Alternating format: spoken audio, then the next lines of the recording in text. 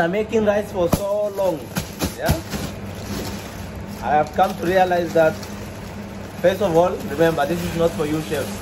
If you are a chef, pass from this video, don't watch.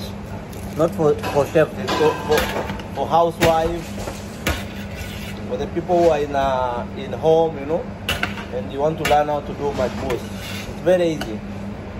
Soak your rice. If it's 1 kilo rice, soak your rice very well, like 30 to 45 minutes. Yeah, soak your rice, long grain basmati rice.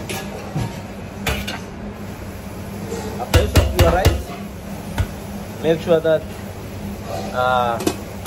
you have your hot or your lamb. When you make the uzi, you add the lamb, yeah, the stock from the lamb. 1 liter 400, yeah, 1 liter 400 of uzi. So that 1 liter 400 of uzi stock, it will be enough to cook your rice. Just let it boil until your rice has been finishing. It's like the water is going to be a mess. When the water is going to finish, put your ghee, put your saffron. After you put your saffron there and ghee, a little bit butter, yeah. If you know how to make a cream saffron butter stock, you can make too.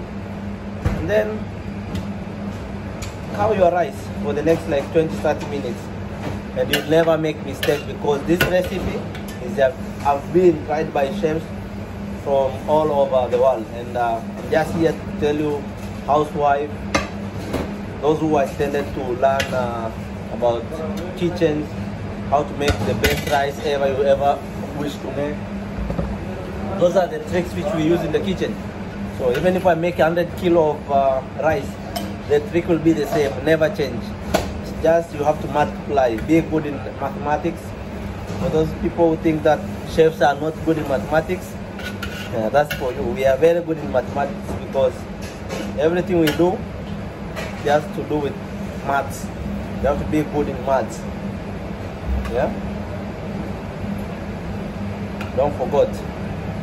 Learning never ends. So keep learning. Yeah?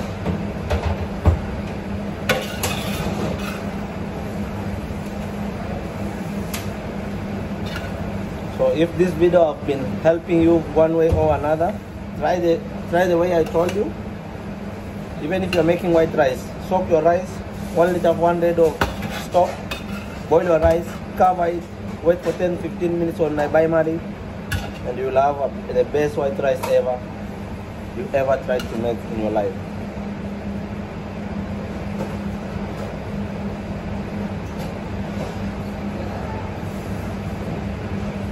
Yeah? See you soon, see you on the next, and have a great time.